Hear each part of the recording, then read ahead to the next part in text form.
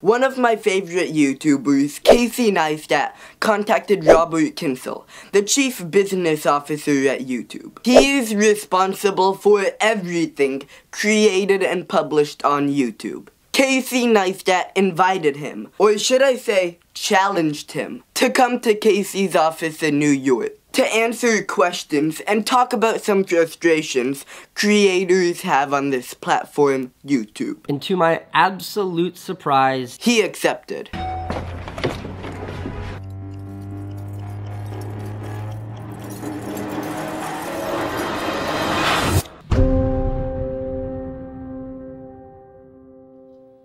Casey asked a lot of excellent questions, and Robert Kyncl gave a lot of very good answers. It was all very interesting, and I learned a lot about YouTube. But it still left me frustrated. Why? Because I'm a small YouTuber. As someone with only 18,000 subscribers, I have concerns and problems that Casey Neistat didn't bring up.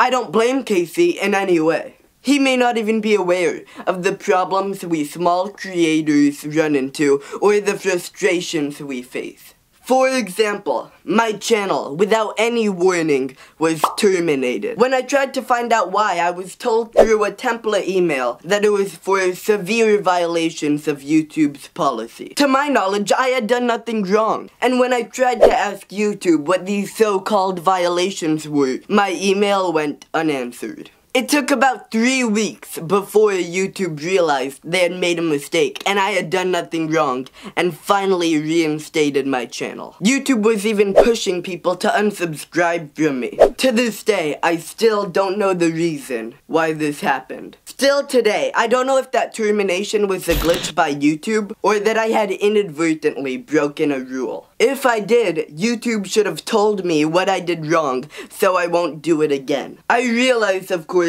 18,000 subscribers isn't much, but I still want to be taken seriously. I don't even know who to contact to solve my problems. Who would I email? Where would I get an email address to email to? Whenever I try to contact YouTube, I just get a template response to read an article, which in no way corresponds to the problems I have. This is extremely frustrating. Here are some of the concerns and problems a small YouTuber like me have.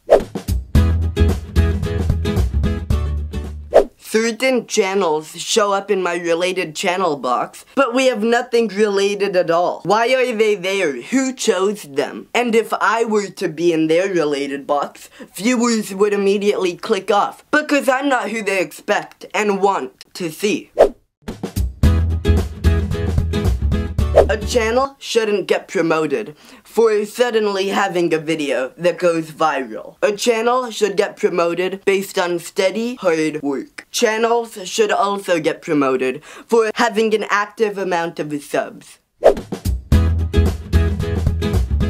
It's very difficult to grow on YouTube if you make really good videos that takes a lot of time to make. It seems like YouTube is promoting quantity over quality. Creators who upload every single day gain many more views than creators who spend time to make excellent videos, and consequently does not upload as many.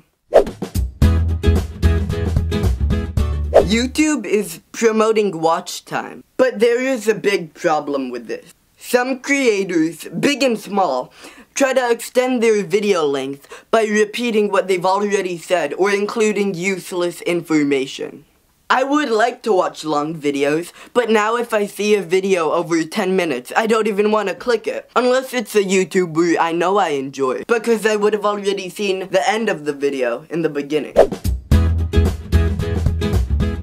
Robert Kyncl said in the interview that if you get demonetized on a video, before you make it public, you can put it in unlisted and request a review for the yellow monetization symbol to go away.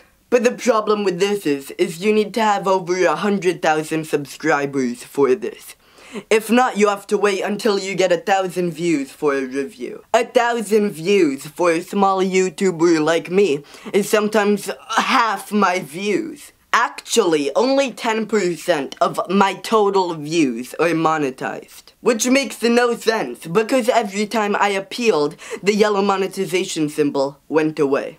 I've had 1 million total views, and only 100,000 of them are monetized. Here's an idea for you, Robert Kyncl. What if you started a YouTube channel, which you answer our questions once a week? I think we small creators deserve it. We're not only the majority of producers on YouTube, but we're also the majority of consumers on YouTube. Robert Kyncl. I realize, of course, I'm just a small YouTuber with around 18,000 subs, and I know your time is very valuable. I don't expect you to come to me, but I would be happy to travel to you to express my problems and get answers. Many of the questions I have are relevant to the absolute majority of YouTubers. Please keep in mind that today's small YouTubers are the future of YouTube. So, Robert Kyncl, I'm really looking forward for your invitation to come to your office.